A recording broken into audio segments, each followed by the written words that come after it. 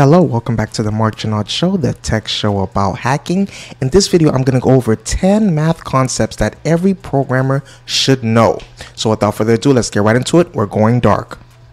Number 1, numeral systems. Numeral systems in programming are ways of representing numbers using different symbols and bases.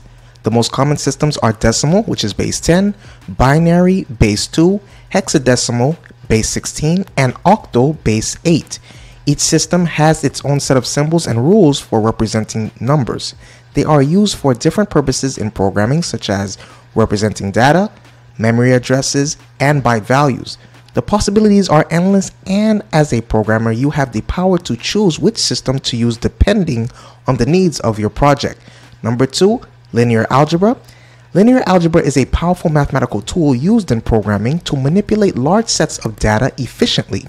It helps programmers build complex algorithms for machine learning, computer graphics, and cryptography by using techniques like matrix operations, vector addition, and finding eigenvalues and eigenvectors. Linear algebra is like a set of building blocks that programmers can use to create advanced systems that can process and analyze data at scale. Number 3, statistics.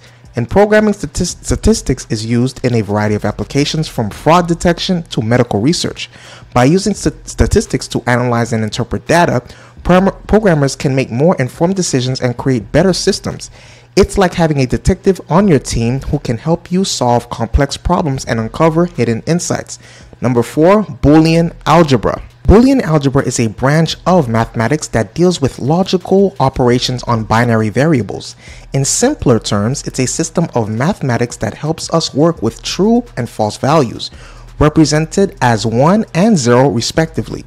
In Boolean algebra, there are 3 key operations: and, or, and not. The and operation is represented by a dot and takes 2 inputs. It outputs 1 only if both inputs are 1. The OR operation is represented by a plus sign, and it also takes 2 inputs. It outputs 1 if either one or both inputs are 1. Otherwise, it outputs 0. The NOT operation is represented by a bar over a variable, and it takes only 1 input. It outputs the opposite value of the input. If the input is 1, it outputs 0. If the input is 0, it outputs 1. Using these operations, we can create logical expressions that represent complex conditions. For example, the expression A and B, not A and C, means that we want to output 1 if both A and B are 1, or A is 0 and C is 1. Number 5, floating points. Floating points in programming are like scientific notation for computers. They allow for a wide range of real numbers to be represented using a base and an exponent. The base is a binary number that represents the significant digits of the number, and the exponent is an integer that represents the power of 2 to which the base is raised. Together, they create a floating point representation of the number. The representation is not always exact due to limited precision. They are commonly used for calculations in science, engineering, and graphics, but require careful consideration of potential inaccuracies in code. Number 6, logarithms. Logarithms are like special tools for solving problems involving exponential growth or decay. They help to transform large numbers into smaller, more manageable ones, making calculations more efficient. For example, a computer program may need to calculate the result of a complex mathematical equation that involves very large numbers. By taking the logarithm of those numbers, the program can transform them into smaller values that are easier to work with. This can be significantly reduced the processing time and memory requirements needed to complete the calculation. Number 7, set theory. Set theory deals with sets, which are collections of distinct objects. In programming, set theory is used to solve programs that involve grouping or organizing data. A set can be defined as a collection of unique elements. These elements can be anything, such as numbers, strings, or even other sets.